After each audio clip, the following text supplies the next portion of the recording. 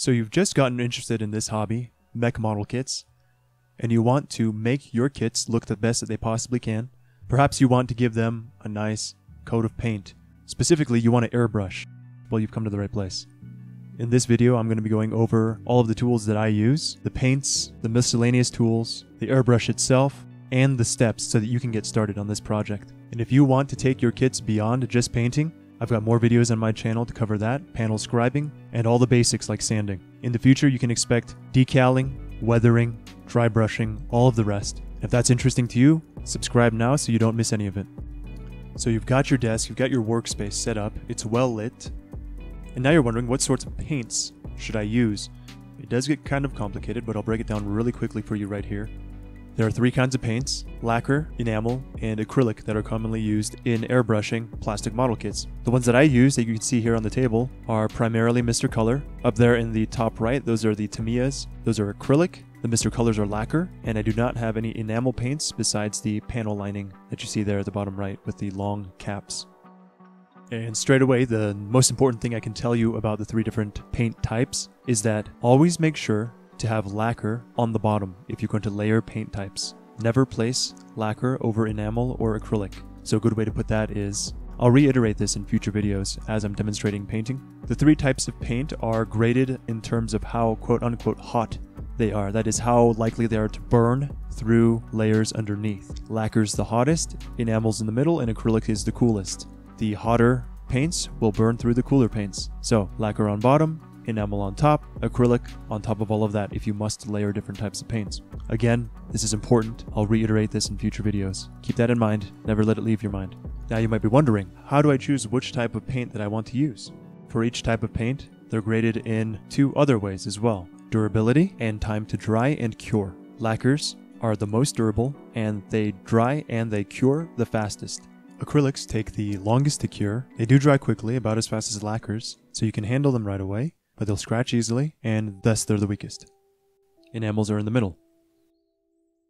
When I was choosing which paint type I wanted to use, I wanted the best finish, so I went with lacquer. And the most popular brand of lacquer paints for airbrushing are Mr. Color paints by Gunsanyo. If you want to paint with acrylics, that's fine, or enamels. It's up to your personal preference. The one drawback to these more durable, higher quality paints is that they are more toxic, so you need to watch out for your health. And finally, to round out the products to use, the big jars that you see in the background, those are the primers. That's the first layer of paint that you put down on your kit to protect the plastic from the lacquer paint, and also to create a surface for the lacquer paint to grip onto better than it does to the plastic surface of the kit. Also, I use for my metal colors the Alclad 2, those are the tall skinny bottles, and in order to protect all of this once we're done airbrushing, we use a clear coat on top of that. And there are multiple kinds of clear coats, and I'll go over the steps for that when we get there, but for now we can move on. Now, you also need something to hold the pieces after you've sprayed them down so they can dry without coming into contact with anything and getting their coat messed up. Here I have some alligator clips up there on the white styrofoam, and then there's the black alligator clip board. You don't have to buy an actual clipboard. You can simply stick these alligator clips into like a block of styrofoam if you need to keep things on a budget. Now, as I mentioned before, since we are using the very toxic lacquer paints, we need to make sure that we have ample ventilation and protection for our lungs and our eyes. This here is the paint booth. It's an extractor. That's where it sucks air in and paint, so you spray into that, and it collects all the paint there so that it's not floating around in the air for you to breathe in later. This paint booth was made by Master Airbrush. It's a generic entry-level product, about $100. So if you're going to use lacquer paints, make sure you get an extractor. Still on the topic of health, in addition to the extractor, you want something to protect your lungs as you breathe in. This is a $15 respirator that I got from Home Depot. Straightforward to use, you put it on, it's sealed, no lacquer paint in your lungs. Now, as I started airbrushing, I found that there was constantly particles getting in my eyes, making things sticky, and it was very irritating, so I bought a pair of protective glasses. You may be interested in this as well. I think overall it's a good purchase. Don't want any of those chemicals getting in your eyes. Here's a perfect example of something you don't want to get in your eyes. You're going to be using this a lot. It's going to be splashing around. This is hardware lacquer thinner from Home Depot, $7. Big can, lasts you a long time. You use this to clean your airbrush if you want to change colors or once you're finished. And I will demonstrate how I use this thinner to clean my airbrush later in the video. Here's another key part of airbrushing. It's a thinner for the paint that you use. You cannot just pour paint from the jar into your airbrush and start painting. It's going to clog up the works. You need to thin it down so it runs through smoothly, and that's what this is for. This is also by Gun Sangyo. It's Mr. Color Leveling Thinner. The leveling means that it takes slightly longer to dry, therefore the paint, after it's sprayed onto the plastic, has more time to become even, to even itself out. You'll also notice that I've been wearing blue gloves this entire time. These are nitrile gloves, also from Home Depot. Cheap, pack of 50. Gets between your skin and the toxic paint. Bring with them a bunch of other benefits. You're not getting your direct fingerprints on any of the pieces that you touch. I love to wear these even when I'm snap building so that I don't get the pieces all greasy with sweat and oil from my skin. Additionally, it also protects the pieces from my fingernails because they're covered. And now, finally, we get to the airbrush itself. This is a mid-range airbrush, a subsidiary of Iwata. Iwata is a famous airbrush brand. Don't need to worry about that quite yet. This is a nice budget airbrush that I got from Hobbytown USA, my local hobby store. Sprays at the finest point, 3mm patterns. Gravity-fed airbrush. Paint goes in the top, gets siphoned down, brought into the nozzle. You pull the needle back using the trigger here, and paint is released out the front. That cord that you see running down the bottom, that goes to an air compressor. You often have to buy that separately with the hose, and you can adjust the PSI to varying airflows, so you can get different paint flows as well. The first airbrush that I started off with was one of the $20 airbrushes off of Amazon, the cheap beginner kit. Really crappy airbrush, lasted me about a paint session before it broke. I did mishandle it, but it was already falling apart. So then I went here and I got this one and it was much improved. The trigger is on a spectrum, so depending on how much you pull it back, the amount of paint release can be modulated. First thing I'm going to do, I'm going to gather up my tools. Here, the Mr. Leveling Color Thinner, I like to put that into the airbrush first. I use disposable plastic pipettes to transfer the fluids into the airbrush. For thinner to paint ratio, I like to go 3 parts thinner to 2 parts paint. And as I pointed out before, you always start with primer. Here we have Gun Sangyo Mr. Hobby Mr. Surfacer 1000. It's a gray color. The 1000 denotes the quote-unquote grit of the surfacer. It's the thickness of the individual pigments that will get into inconsistencies in the surface and even them out. There I just did a quick test spray to make sure that flow through the airbrush is good.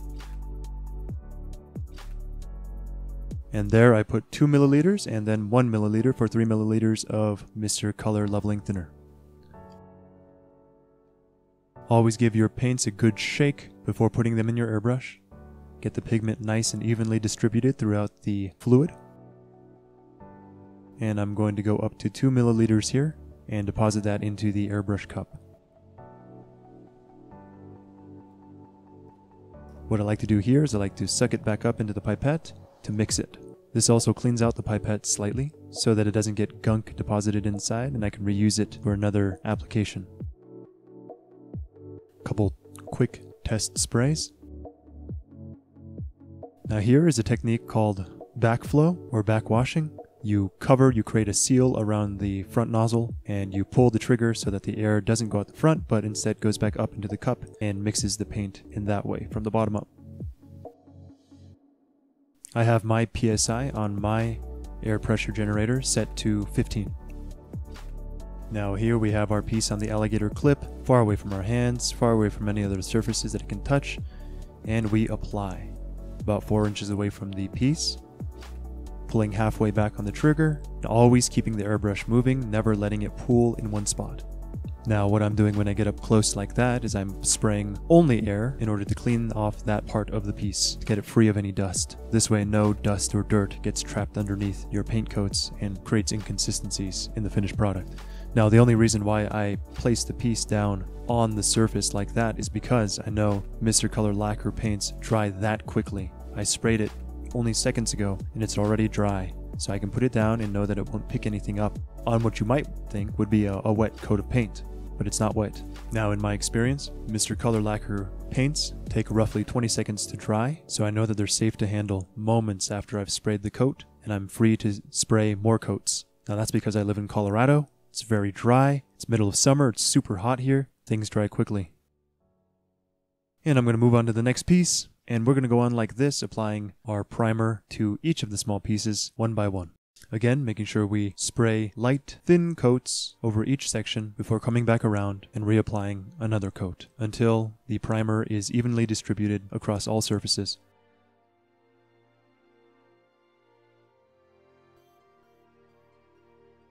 Okay, now all that's left is to show you how to clean up when you're transitioning in colors or when you're finished airbrushing. And in my next video, I will do a paint through of the rest of the pieces so you can have more demonstration of the techniques applied here. That video will be out Friday, and since I lost my decaling, panel lining, weathering, all that other good stuff, I lost all that video. It's really too bad. I'm going to have to move on to my next kit and get to those points as fast as I can so I can provide that information for you guys. In the meantime, if you have any questions about those steps, be sure to post them in the comments and I'll make sure to answer them as thoroughly and quickly as I can. I'm here to help you guys.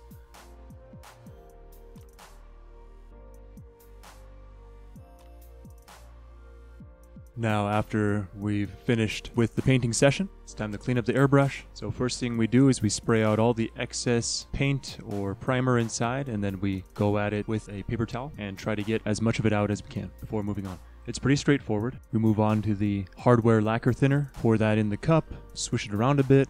I like to turn up the PSI to get a more forceful spray, cleaning the nozzle and the cap and the airbrush needle itself more thoroughly. Do a bit of backwashing here and spray it into our cup. That's what that jar there that you see is for. Yep, dab some of the paper towel with the lacquer thinner, run over the airbrush body with it, clean it up as best as we can, and spray it out forcefully until it's empty, and we just keep doing this until it's thoroughly cleaned.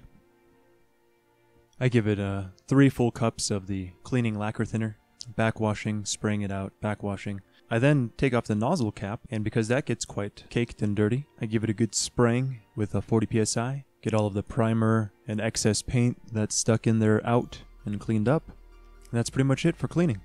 It's very rare when I actually do take the needle out for a airbrush breakdown for a more thorough cleaning, and I'll point those out to you guys when we come across them. Really, the only material that needs to be cleaned out in that way is when you spray top coat, gloss, and matte. Those are quite sticky, and those really get caked onto the needle and are hard to clean off, so you have to take the airbrush apart and clean it like that. Alright you guys, that's it. That is how you airbrush. Those are all the things that you need to get started, and I wish you the best in your projects. Thank you for your time, and I'll see you in the next video.